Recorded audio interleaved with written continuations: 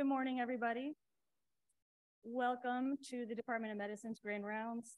Thank you, as always, to everyone who's joining us today. In particular, thank you to those who are here in person. And we were just talking earlier that it is greatly appreciated and truly does make a difference to have a physical, tangible presence here, both to show support for our speakers, who really spend so much of their time freely, creating these talks and taking the time to share their expertise, and to help foster that sense of community and engagement that is so integral to WashU. So thank you very much for being here. We have an excellent talk today and an even better speaker in Dr. Kristen Sanfilippo, who's an assistant professor in the Division of Hematology and truly a veritable expert in all things thrombosis. She is a master clinician, a researcher, has served and does serve on a myriad of local, national, and international panels and guidelines, most recently on the COVID coagulation guidelines. So she's the perfect person to talk to us today about thrombosis.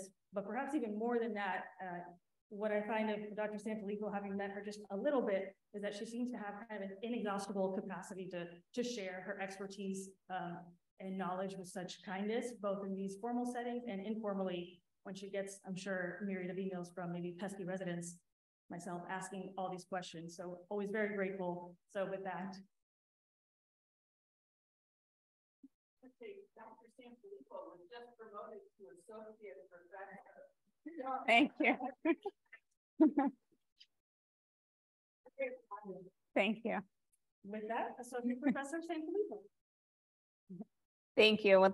Thank you very much for the invitation. I am much more in my comfort zone presenting at Grand Rounds this time on cancer-associated thrombosis, which is dear to me and an area that I spend the majority of my research time focused on, even though I've had contributions to COVID coagulation, et cetera. And it's always, I hope, a good sign when the coagulation cascade is drawn on the chalkboard before you talk about clotting. So I'm hoping that's my good luck for this morning. So the topic of the talk today will be cancer-associated thrombosis, and I really will probably spend the most of the time on treatment and some of the complications of treatment, but I do want to bring up prevention at the end. I would really like to get to it because I think there's a really large deficit in awareness about the potential to prevent the disease and really not have to pay attention to the first 45 minutes of my talk because you've avoided the VTE in the first place. So here's my disclosures. Okay, so to talk about cancer-associated thrombosis, I'll talk a little bit about the epidemiology. So this was a Danish registry cohort study that was published in 2021, and they compared 500,000 patients with cancer and venous thromboembolism versus 1.5 million matched controls. And what they found were a couple of interesting things. So first, when you look at 2017, the cumulative incidence, the 12-month cumulative incidence following cancer diagnosis of VTE was 8.5-fold higher compared in the patients with cancer compared to those in the general population. If you look at the 6-month cumulative incidence, it's even slightly higher. So the highest risk for cancer-associated thrombosis tends to be in the short months that follow after diagnosis. That's usually when patients are getting interventions such as surgery, procedures. They tend to have the highest disease volume. They're starting on their first round of chemotherapeutic agents. And you can see that with these 6-month cumulative incidence, that 11-fold increased risk is really, if we start to look at the individual cancers, I just pulled out some of them, that it's really a heterogeneous risk, right? So Hodgkin's lymphoma, multiple myeloma, pancreatic cancer have 50+-fold increased risk compared to the general population, whereas some of our more common cancers, such as prostate and breast, have still an elevated risk, still an important risk, but overall lower. That's bringing that number down. I think the other important thing from this study was that if you look at the 20-year period that they studied, we can see that while the incidence of venous thromboembolism stayed relatively stable in the general population, it arguably steeply rose in the cancer population, about a 3-fold increase. It's important to understand the risk and treatment of cancer-associated thrombosis. So both venous and arterial thromboembolism are the second leading cause of death in patients with cancer. So understanding how to importantly prevent, but also treat is an important outcome for our patients. So we'll kind of go through treatment and much of, so why do we talk about cancer-associated thrombosis as its own dedicated topic instead of just lumping it into venous thromboembolism? Well, that really started about 20 years ago with this study that was published by Prandoni and colleagues in Blood. And what they showed was they looked at outcomes of patients with cancer and venous thromboembolism, so DVT or PE, versus patients in the general population with venous thromboembolism. They found two interesting outcomes. So the first was that patients with cancer had a threefold increase in the risk of recurrent venous thromboembolism in the 12 months following diagnosis, despite therapy, compared to patients without cancer. And that reached slightly over 20% recurrence. They also found that when treating cancer-associated thrombosis, these patients had a twofold increase in the risk of major bleeding. And you can see from the time period that was included in this study that these patients were almost exclusively on vitamin K antagonists, which kind of brought forth the first clinical question: what can we do to improve outcomes in patients with cancer-associated thrombosis? Well, at that time, we really only had two options for outpatient management. We had our vitamin K antagonist, so warfarin predominantly, and we had low molecular weight heparin, which could be prescribed and administered in the outpatient setting. And that led to the first error in clinical trials for cancer-associated thrombosis. I'll just go through two of them. I won't go through individually, but probably the most cited one, the most well-known, is the CLOT trial that was published in New England Journal of Medicine in 2003, led by Aggie Lee. And what this trial did was it compared treatment with vitamin K antagonists, so warfarin, versus low molecular weight heparin with dalteparin over a 6-month period for newly diagnosed cancer-associated thrombosis. And the study showed a significant reduction in the risk of recurrent venous thromboembolism, so 17% down to 8% with the use of low molecular weight heparin. And there was no increase in the risk of harm in this patient. So we didn't really improve the major bleeding outcomes, but we also did not increase them by improving our treatment. And then this is looking at all bleeding, clinically relevant and major.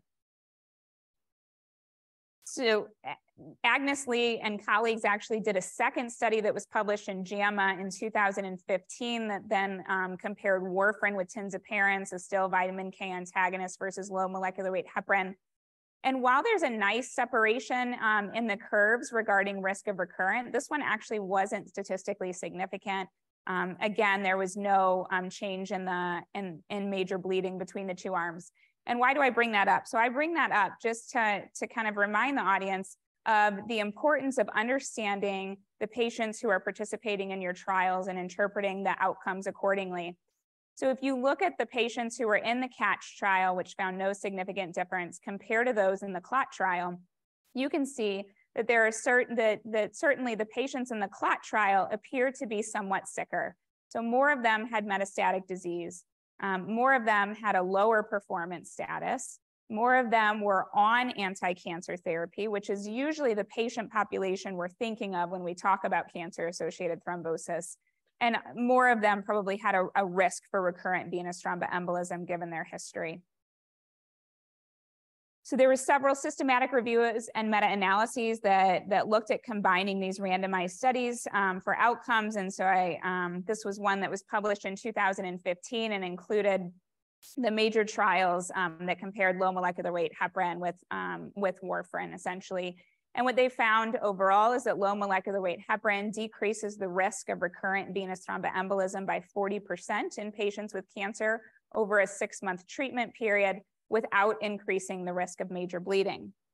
So we've improved outcomes, and how does that translate to the real world? So these were two publications that were observational cohort studies in the UK.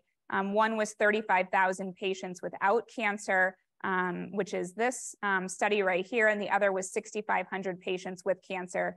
and they looked at the incidence rate of recurrent venous thromboembolism. And you can see that when this treatment period is when these major trials were being published, when really the precedence for treating cancer-associated thrombosis changed over to low molecular weight heparin. And regardless, patients with cancer still have a twofold increase in the risk of recurrence, looking at real-world outcomes. So why is that? What were some of the barriers to improved outcomes to help better design the future trials? Well, one, I think a big one was the morbidity of the daily injections. And I even see that today outside of cancer-associated thrombosis. If we think a patient needs to stay on low molecular weight heparin, there are many patients that will say, I'm not going to do it. The second thing is the cost, which was a limitation for a lot of patients. Actually, my first prior auth call after graduating medical school was to try to argue with an insurance company that low molecular weight heparin was the standard of care for cancer when I was a resident. But because of this, because of patient resistance, because of cost, because of reduced access, in an unlimited access system, these are actually some of our data from the Veterans Health Administration that looked at what were prescription patterns for cancer-associated thrombosis in 2013. And you can see that most of these studies had been published, minus the CATCH trial, but still almost 50% of patients were prescribed warfarin as opposed to what was considered the superior standard of care with low molecular weight heparin. The other thing that happened, started to happen towards the tail end of the real world studies that I showed you, was that we had a new option for outpatient management of VTE with the direct oral anticoagulants. So they were coming to approval. And so there was a lot of question of, can we use these in patients with cancer? So this is actually a meta-analysis of the randomized studies that led to the approval of the direct oral anticoagulants for venous thromboembolism. And active cancer was not an exclusion for most of these trials. And so what investigators did was they pulled out the patients with active cancer and looked at outcomes. And this meta-analysis actually, this publication was nice because it also reanalyzed the low molecular weight heparin versus warfarin data. What they found in this publication was that while it appears there's a lower risk with the direct oral anticoagulants, that it is not statistically a significant reduction compared to warfarin.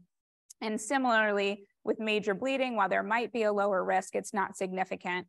And so the overall conclusion from this article is, until we have more data, really low molecular weight heparin remains our standard of care. And that led to the next era of randomized controlled trials for treatment of cancer-associated thrombosis, looking at the direct oral anticoagulants versus the standard of care low molecular weight heparin. I won't go through all of these trials. There have been 6 of them. The last one in this table, the Canvas trial, has yet to be published, but we participated in it here. So the first trial, HawkUSI Cancer, compared edoxaban, which we don't see prescribed much probably outside of this setting, versus dalteparin for treatment of cancer-associated thrombosis. SELECT-D was rivaroxaban. ATOM VTE, a very small trial, was apixaban. Caravaggio, which was our larger study, which was apixaban, a small study with rivaroxaban, Casadeva. And then Canvas was nice because it was pragmatic. It said, you know what, you can prescribe whatever DOAC you want to, as long as it's a DOAC, if that's the arm they're randomized to. And so instead of presenting those individually, I'll show you the meta-analysis that was just published in 2022 that includes all 6 of those trials. And what was actually overall found was that the direct oral anticoagulants reduced the risk of recurrent venous thromboembolism over 6 months of treatment by a little over 30% compared to low molecular weight heparin. That they do not increase the risk of major bleeding, but that they do significantly increase the risk of clinically relevant but non-major bleeding by about 66%. So based on the data that I have shown you, our major guidelines really recommend, with a high level of evidence, so all of these randomized studies look at 6 months of treatment, anticoagulation for the treatment of cancer-associated thrombosis for 6 months.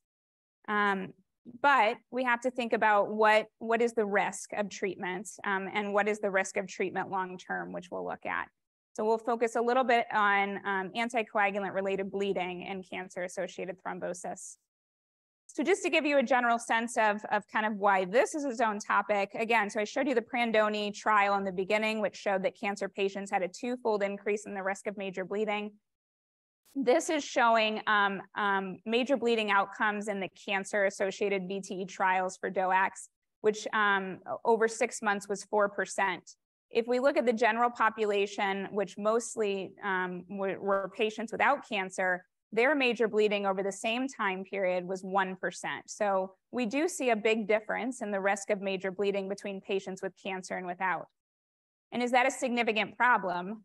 Well, this was a study that was published in 2020 and looked at 15 prospective cohort studies, observational cohort studies, and 14 randomized controlled trials to try to assess what is the burden of anticoagulant-related major bleeding in cancer. And what they found was that the overall case fatality rate was about 9%. And then I think they're always important, especially for the research that my group works on, is understanding that there is a significant difference between your healthy sick patient who participates in the randomized studies and your real world kind of observational data that's going to include a larger spectrum of patients and patients who harbor more comorbidities. And so looking in those cohort patients, the case fatality rate for the major bleeding events increased to 14%. Even if death is not the outcome, anticoagulant-related major bleeding is still a major problem in this population. So this is actually looking at our healthy cancer patients who participated in the HawkUSI cancer randomized study at what happened when they had a major bleed. So 2/3 of them, slightly over, were hospitalized. Most of them required stay in an intensive care unit. Most of them required transfusions. And I think 1 in 4 required interruption in their cancer-directed therapy, which for maybe some of our metastatic patients is not a significant issue long-term. But some of our patients where the data shows that an early response predicts long-term outcome may have long-term ramifications of interruptions in therapy. And 1 in 5 patients required a procedure. So these were kind of guidance recommendations that I published along with an amazing group of researchers in 2022 that was kind of our data deplete area. It really comes after 6 months of treatment for cancer-associated thrombosis. So these are recommendations on kind of trying to decide that. And I will tell you that the majority of the guidelines really favor continuing long-term unless it was a clearly provoked event and the cancer has been cured. The other time, so the American College of Chest Physicians recommends periodically assessing the patient's risk of anticoagulant-related bleeding and making decisions about continuation at that time point.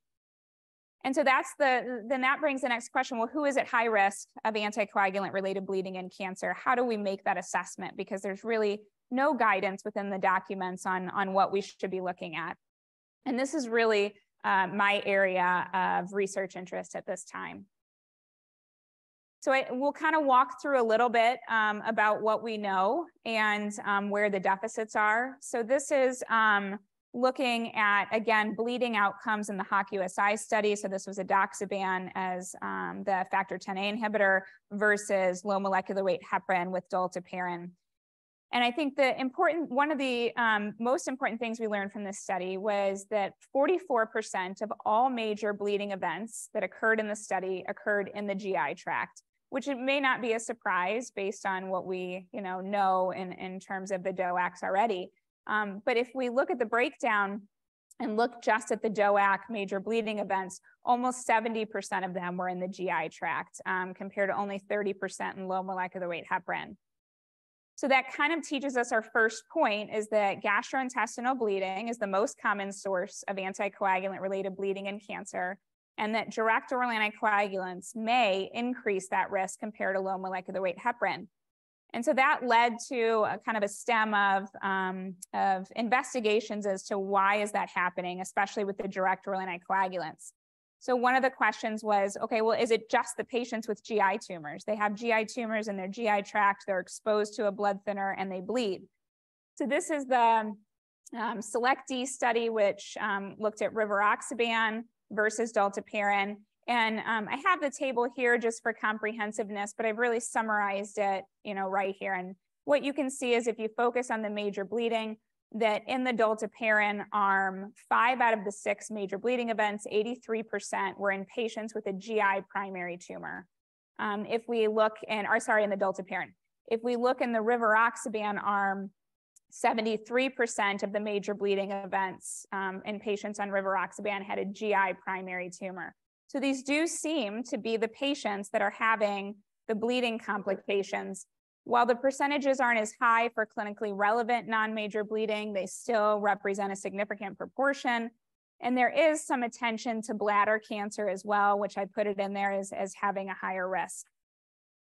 So based on this, when only the HOCUS-I and SELECT-D studies had been published in 2018, there was the first meta-analysis that looked at all the studies. At that time, actually, major bleeding was significantly higher with DOACs compared to low molecular weight heparin, but they then separated out the GI cancer patients.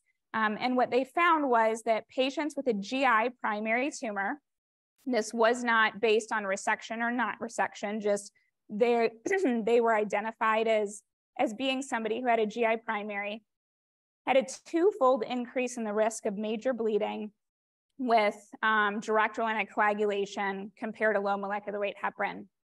If we looked at the remaining patients without a GI primary, while it definitely favors low molecular weight heparin, it's no longer a significant increase in the risk of bleeding. So then the next kind of question was, okay, well, which GI cancer patients are bleeding?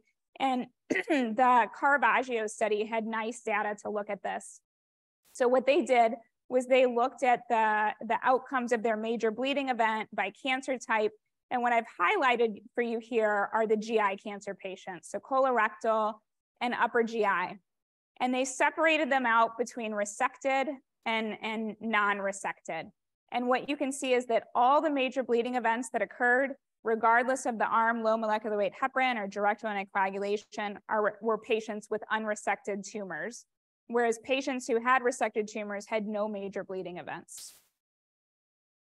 So that kind of leads us to our next point, that GI and GU tumors potentially have higher risk of anticoagulant-related bleeding. I think the data is pretty clear with GI tumors, especially only if they're intact intraluminal tumors. I'll talk a little bit about intracranial hemorrhage and CNS tumors, because that's a question that I think we get frequently in regards to management of cancer-associated thrombosis.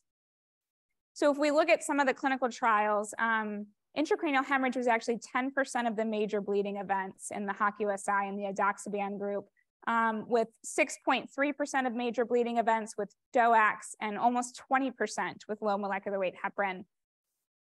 If we look at Caravaggio, it's a lower overall percentage, but all the intracranial hemorrhages occurred in patients on low molecular weight heparin. And so what else did we learn from these randomized studies regarding, are these patients with brain tumors? Is that why they're having intracranial hemorrhage? Well, we didn't, unfortunately, learn much from the randomized studies because they either excluded the patients or enrolled very small numbers.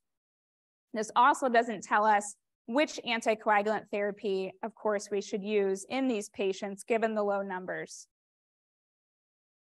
There has been a meta-analysis that's looked at, the so-called safety of anticoagulant therapy in patients with brain tumors. So this top part looks at patients with brain metastases. The bottom part looks at patients with primary brain tumors, so think glioma. And what this shows is that anticoagulation, yes versus no, there's no significant difference in the risk of intracranial hemorrhage in patients with brain metastases, which is the good news if they have a venous thromboembolism, is that their brain metastasis is not an absolute contraindication to therapy, but you can see these patients have high rates of intracranial hemorrhage no matter what we do. If we look at the primary brain tumors, anticoagulation does significantly increase the risk of intracranial hemorrhage. And so this is really a point of discussion about what is the best and kind of so-called safest management of this population, which unfortunately is still a largely unanswered question. And so what the retrospective and randomized studies have showed us is that anticoagulant therapy increases the risk of intracranial hemorrhage in primary brain tumors, but not in brain metastases, which have a high risk of intracranial hemorrhage no matter what we do. And maybe DOACs have a lower risk based on the randomized data, but again, less than 100 patients overall. And then I'll just talk briefly about thrombocytopenia. So this comes up especially on the inpatient service as, what do we do with this thrombocytopenic patient and a new pulmonary embolism? So the incidence of thrombocytopenia in cancer can be as high as 30%. So this was a study that looked at the 3-month cumulative incidence in patients who were undergoing treatment. And overall, you can see it was 15%, but if you focus on the hematologic malignancies at the bottom, that's where you're getting kind of your 30% average. And we don't have great data to support our management in this population because they're excluded from the randomized studies. So all patients with a platelet count of less than 50,000 were excluded from the randomized data. Caravaggio excluded patients with a platelet count up to 75,000 and SELECT-D up to 100,000. So what we do know is limited to prospective studies. I will briefly show the outcomes of TROVE, which, so you're looking at numbers of 100, 120 patients. Caveat had similar outcomes to TROVE. And then we have 2 currently enrolling trials. One is a randomized study. It's a pilot study. And I'll highlight it because this is the PI on this was our own Zufei Wong, who did her HEMONC fellowship here and is now in Canada. But this is a randomized controlled trial that is looking at randomizing patients with thrombocytopenia and venous thromboembolism to either platelet transfusion to achieve a goal of 50,000 plus full dose anticoagulation, or to do a modified dose anticoagulation based on the platelets. So what the results of the TROVE study showed us, so this is a prospective observational cohort study. They did not give guidelines or recommendations on how to manage these patients. They really just focused on outcomes. So they enrolled a total of 121 patients. Most patients received full dose anticoagulation. About 25% received modified dose, and a very small percentage, 10% or so, received no therapy. Most patients had hematologic malignancy, which fits with where the thrombocytopenia is predominantly occurring. And many of these patients were inpatient at the time of observation, and so were on some derivative of heparin. But we can see that in regards to the outcome of major hemorrhage, that those on full dose anticoagulant therapy had a 2-fold increase in the risk of major hemorrhage in the setting of thrombocytopenia. And so the hope is actually that we will participate as an institution in a randomized control study, better looking at this and gathering more data on how to manage these patients. So this taught us that thrombocytopenia is more common in hematologic malignancy and increases the risk of anticoagulant-related bleeding. So I just put this up here, other kind of things that I consider in clinic when I'm looking at the risk and benefit of long-term anticoagulant therapy, or even deciding which anticoagulant to use, just in the interest of time. So drug-drug interactions, which are important, and that includes both pharmacokinetics and pharmacodynamics, renal function, fall risk, need for procedures, increasing age, which is also a risk factor for anticoagulant-related bleeding, and of course, hepatic function. But I just go back to this slide and this high bleeding risk as being a potential clinical reason to stop or terminate anticoagulant therapy after 6 months. And that comes back, well, we know some things about the patients who bleed, but does that mean that we can predict which patients are at the highest risk of bleeding? So we can in other populations, right? So we have in the atrial fibrillation population, we have the HAS-BLED score, the hemorrhages score, which was developed by Brian Gage here. In venous thromboembolism in the general population, we have the VTE bleed score, which looks at predicting the risk of major bleeding between months 2 to 6 of anticoagulant therapy. And then even more recently, we've had a score that was derived for patients with cancer and venous thromboembolism to try to predict their bleeding risk. So we kind of set out to see, well, would these scores work in cancer? Can we use those, especially at the 6-month mark, to decide if somebody's at too high of a risk to continue on? So this is our Veterans Health Administration cohort that starts with over 500,000 patients. And our goal was really to look at patients with either newly diagnosed cancer and a new VTE, or metastatic or incurable cancer and a new VTE. And after several exclusion criteria, we have a final cohort of almost 12,000 patients. And then within that, we have slightly over 4,000 patients that are actively on chemotherapy at the time. And so that drops because it's the Veterans Health Administration. And as you can see, most of our patients have lung cancer. We have a screening program. Some of those are going to be detected at early stages where they're cured with surgery or radiation and never go on to chemo. GI cancers, again, colorectal screening program. Some of them will have early stage disease, and prostate being our 3 most common. So we lose a lot of patients, thankfully, who don't need to go on to receive chemo. I think this is a nice kind of show of how I started this talk today in terms of how our evidence has changed over time. So this is prescription patterns within the VA. So down here, you can see warfarin decreases over time as we build data for other anticoagulants. Again, low molecular weight heparin kind of picked up steam at the end of that first era I showed you, stayed relatively stable until the DOAC trials were published in 2018. And now the DOACs represent the majority of our anticoagulant prescriptions for cancer-associated thrombosis. I won't go through this in detail, but this is a table that looks at the baseline characteristics of those who bled on anticoagulant therapy versus those that don't. And I think the hallmark is many of the risk factors that are present in the risk models that I showed you in the beginning of this section were significantly higher in patients who had a bleeding event. So anemia, thrombocytopenia, uncontrolled hypertension, kidney disease. But one thing that's a big part that's not included in these is the type of cancer, like I said. And you can see the bleeders had higher rates of genitourinary, upper and lower GI cancers, and metastatic disease. So our 6-month cumulative incidence of bleeding in our full cohort was 7%, and at 12 months, it was 9.5%. And this is looking at the performance of available bleeding scores for anticoagulant-related bleeding. So many of these were developed for atrial fibrillation. Many were developed in an era of warfarin use.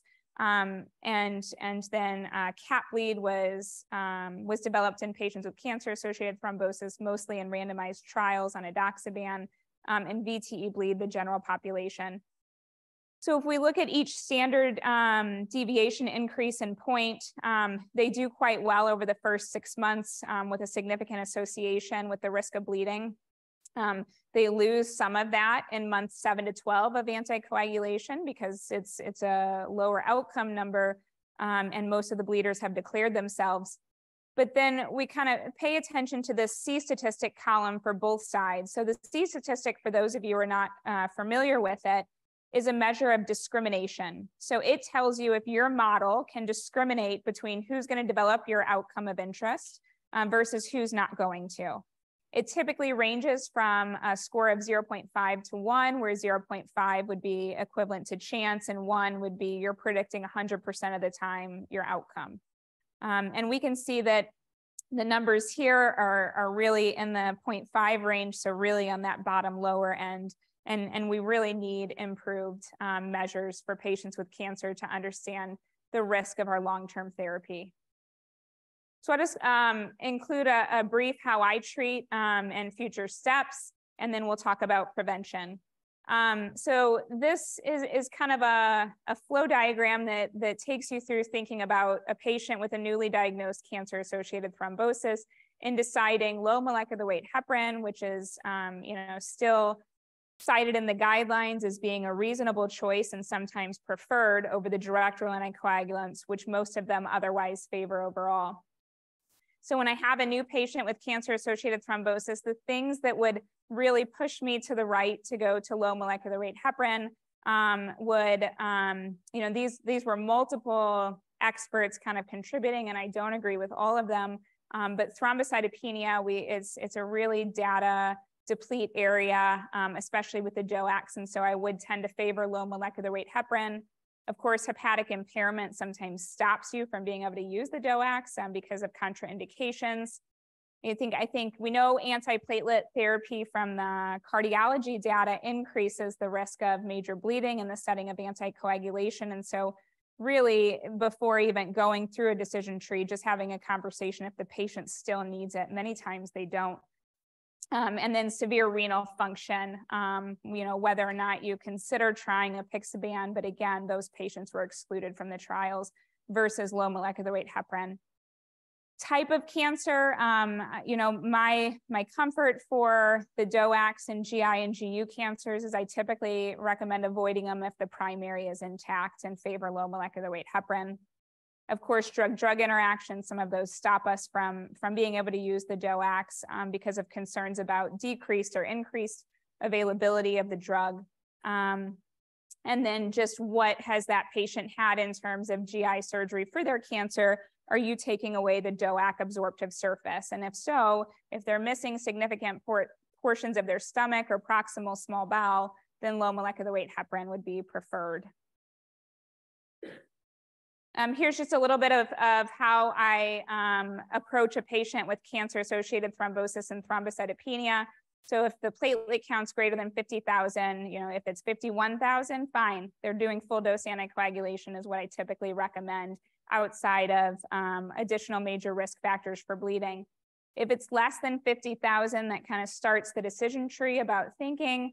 And then you really have to start to think about the event they're presenting with. Is it a distal DVT? Well, management for that is much different than a pulmonary embolism. So in some very high risk thrombotic events, we may transfuse the platelets to get them at least at 50,000 and give full dose therapy. But maybe some acute events that are lower risk or patients who have a chronic clot but still need to be anticoagulated. Many favor this 50% dose reduction for platelets between 25 and 50,000, which some observational studies support the safety of, and holding anticoagulation for platelets of less than 25. Well, it's not clear if what I'm kind of showing now is going to change this talk in a couple of years because we don't know about the efficacy. I think there's a lot of hope within the cancer community that the factor 11 that through factor 11 inhibition, we can significantly reduce the risk of bleeding in this patient population. Our institution is participating in a randomized clinical trial that compares apixaban versus one of the factor 11 inhibitors for treatment of cancer-associated thrombosis. And there is an arm that allows randomization to low molecular weight heparin for patients with GI primaries, if that's the comfort. But what we've seen from the studies that have so far been published, this was a nice review of the clinical data in JACC that was published earlier this year, is that whether by looking for VTE prophylaxis, AFib, and the setting of stroke or MI, that really these seem to be decreasing the risk of bleeding or having no increase in the risk of bleeding versus placebo. So I think there's a lot of hope for factor 11 inhibition in cancer. So I'll just spend 8 minutes or so going over prevention of cancer-associated thrombosis and kind of bringing awareness to that. So primary prophylaxis for prevention of venous thromboembolism is well accepted in many areas. So when you admit patients on the inpatient service, you get a pop-up that tells you to prescribe some form of prophylaxis, typically heparin-based. And that's based on kind of looking at these studies. So this was systematic review and meta-analysis. And you can see that overall, the number needed to treat to prevent one event ranges from about 200 to 400 if you're looking for symptomatic DVT all the way up to fatal PE. And the number needed to harm is 714. So, these numbers favor treatment overall with easier to help than to harm.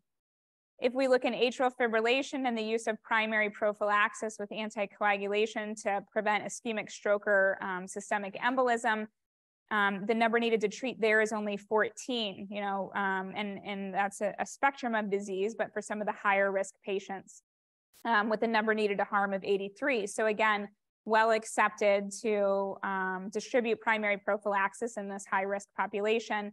And then finally, just seeing numbers from our orthopedic surgery outcomes for symptomatic VTE, number needed to treat of 50 versus major bleeding, number needed to harm 500. And so we know these are high risk populations in the slide that I just showed you. And so how do we know which patients with cancer are high risk? Because in the very first slide that I showed you for epidemiology, we saw a big kind of wide distribution for 6-month cumulative incidence, all the way from prostate cancer at 3.8-fold increase up to Hodgkin's lymphoma of 98-fold increase. So we know within cancer, not everybody is at high risk of venous thromboembolism. So there have been a plethora of risk scores developed to identify who is at highest risk of developing venous thromboembolism.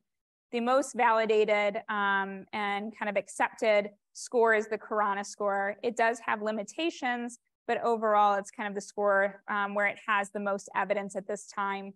And it takes into consideration a couple of features of the patient that increases their risk. So site of cancer, we know pancreatic cancer, gastric cancers have a higher risk of venous thromboembolism than say breast or prostate. So those patients get 2 points. Additional high-risk cancers include lung cancer, lymphoma, the gynecologic malignancies, bladder, and testicular in this study.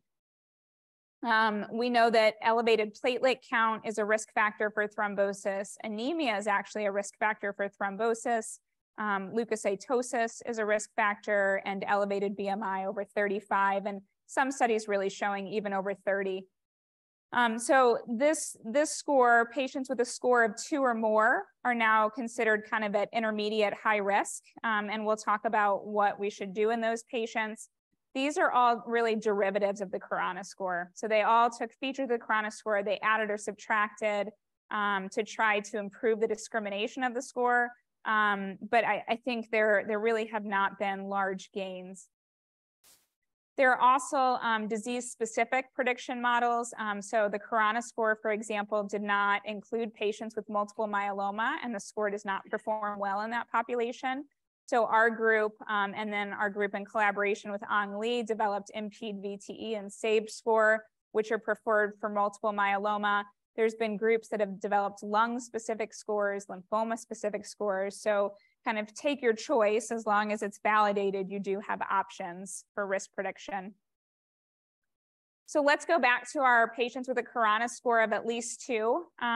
So we know that those patients are at high risk of venous thromboembolism based on studies within the first 6 months of initiation of cancer therapy.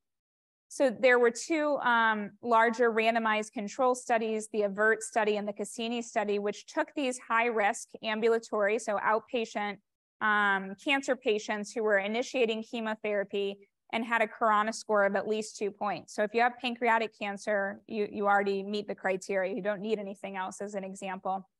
And they randomized patients to either placebo, so it was a placebo-controlled double-blind study. So they either received placebo for 6 months or low dose of apixaban for the AVERT study or low dose rivaroxaban for the Cassini study. You can see the distribution of patients. And so these randomized controlled trials, of course, are going to enroll patients predominantly who, so GI, thoracic, pancreas, lymphoma, gynecologic, those are all going to get a point on the Corona score. So you're going to see more of those patients within these studies accordingly. And instead of presenting the data individually, there was a nice meta-analysis published in Blood Advances in 2020 that looked at overall outcomes. There had been some historical studies with low molecular weight heparin as well, which they included in this study, but we'll really focus more on the direct renal anticoagulation. So this top part here has the Cassini and AVERT study and looks at direct renal anticoagulation versus placebo. And we can see that over the 6-month treatment period, direct renal anticoagulation reduces the risk of first venous thromboembolism by 40% compared to placebo.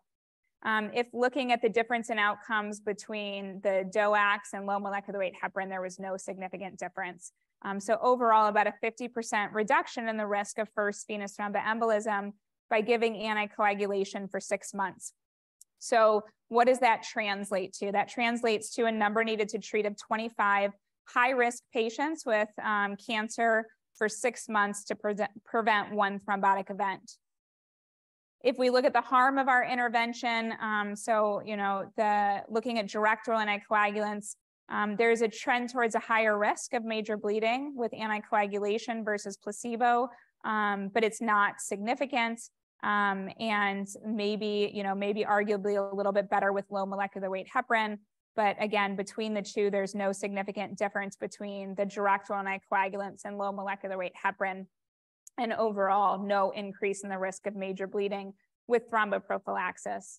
And so this translates to a number needed to harm of 1,000 patients. And so if we put that into context to the first slide that I showed you, the numbers really look much better for cancer in terms of preventing in this bottom arm. But I think this is really overall a poorly adopted strategy, and most patients with cancer don't receive thromboprophylaxis for their first 6 months of treatment. I won't kind of read every line on this slide, but this is basically just showing that our two main guidelines, the American Society of Hematology and the American Society of Clinical Oncology, both favor thromboprophylaxis for patients starting therapy with a Corona score of at least 2, and then individually for multiple myeloma. So I will end there to leave time for questions. This is our group. This is your points code. And thank you everybody for your attention.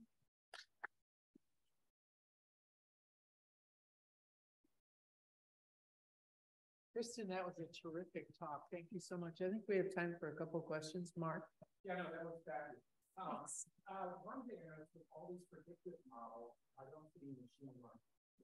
One, especially if there's a lot of data with the VA, manufacturing, may not be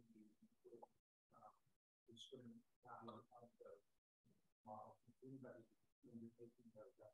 Yeah, so with our MPED VTE score, there's a group in South Carolina who we actually gave the data we used, which was VA data, to develop those. And their goal is to try to beat our score through machine learning. So I think we're waiting to see their results. If they can beat us, then especially for like our efforts with the bleeding risk, we'll see if machine learning kind of wins versus clinical intuition. But it's been a slow pickup overall in the cancer realm for anybody using the machine learning. I think we can't convince people to do thrombus prophylaxis when we can explain why the risk is there, and so that's the fear. Kristen, what's the opportunity for building in automatic alerts in either Epic or in the VA system to remind people to start anticoagulation because of their high-risk status versus relying on people's memory given the low uptake?